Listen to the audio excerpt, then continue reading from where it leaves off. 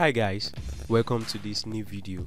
In this video I would like to explain a quick part that one of my audience asked me of recent.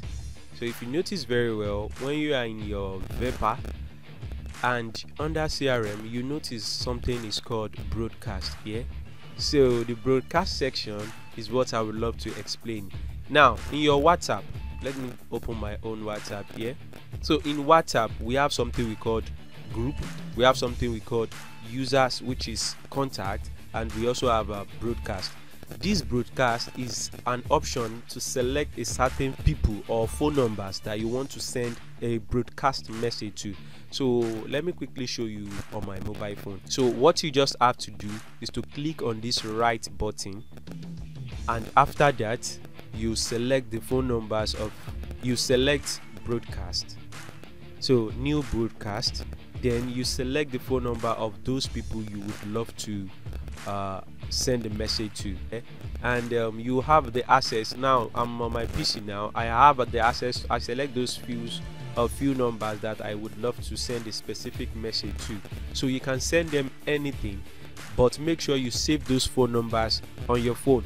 So now if you check my broadcast section, now I have one broadcast here which was empty when I started the video because I've not connected.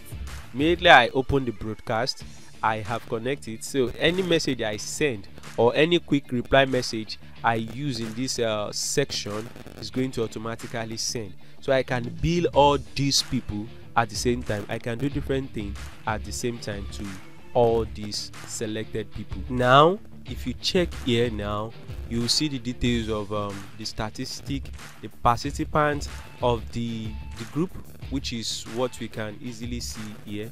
So we will know that okay, this phone number belongs to this group.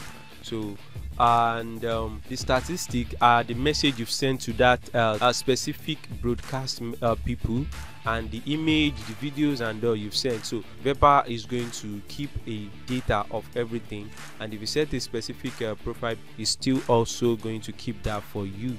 So that's just what it's all about. So now instead of you sending a quick reply to a group or just a contact, you can send it to a broadcast or a selected people. That's the means of having the broadcast function there. I believe you understand this video. So coming videos are going to be the new features that Vepaar just added. It's kind of much. What do you think, guys? So I will add the video very soon. I will appreciate if you enjoy the video. You should subscribe to my channel because I do listen to what you guys ask and I attend to every little question that you guys ask. One love, guys. Bye for now.